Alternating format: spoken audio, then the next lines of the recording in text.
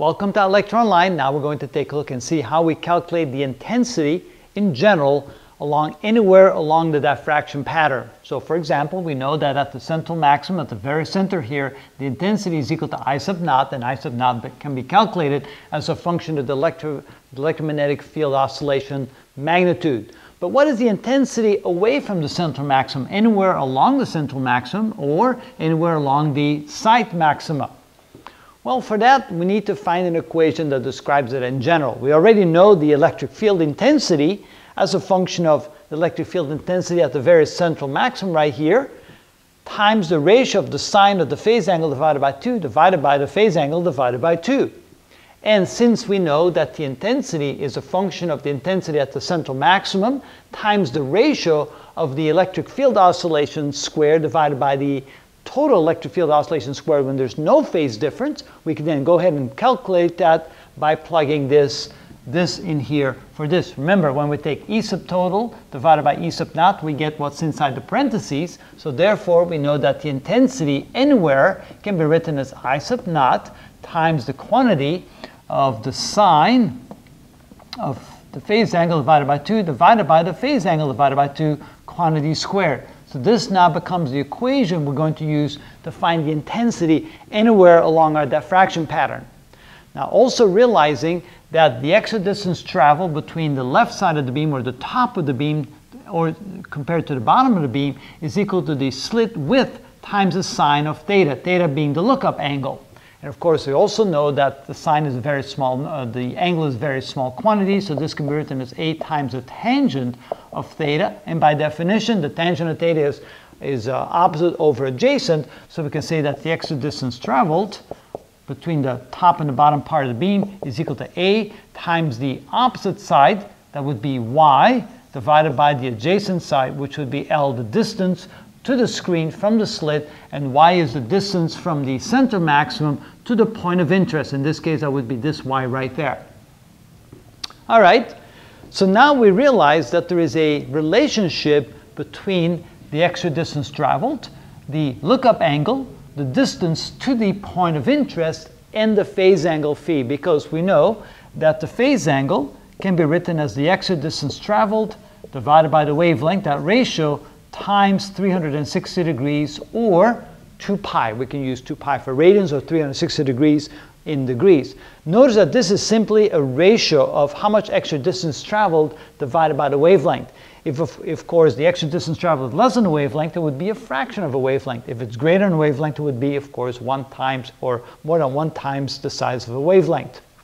Now, notice the relationship. We can write extra distance in terms of A sine theta. So we can write that the phase angle phi is equal to A sine theta divided by lambda.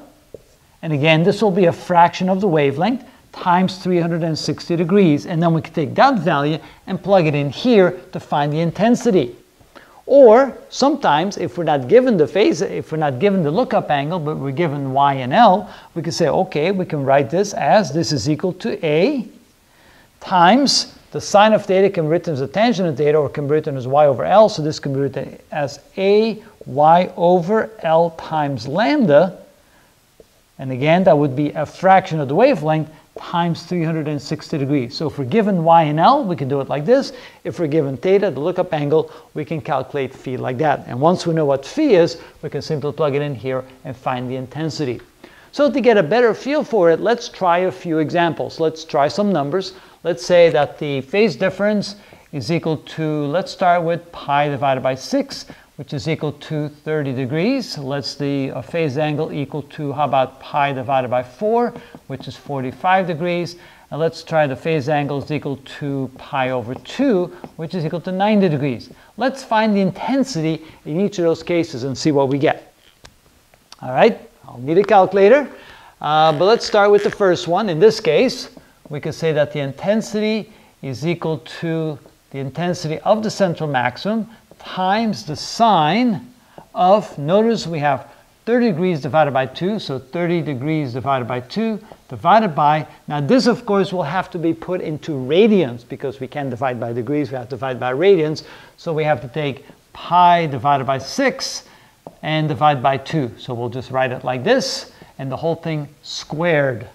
All right, so we take 15, the sine of 15, times 12, divided by pi, and we square that number, and we get, in this case, this will be equal to I sub naught times 0.977. So 97.7% of the maximum at the very center, which means we're not very far away from the immediate middle of the central maximum. But there it gives you an example. If the phase angle is 30 degrees, then the intensity would be equal to that. All right.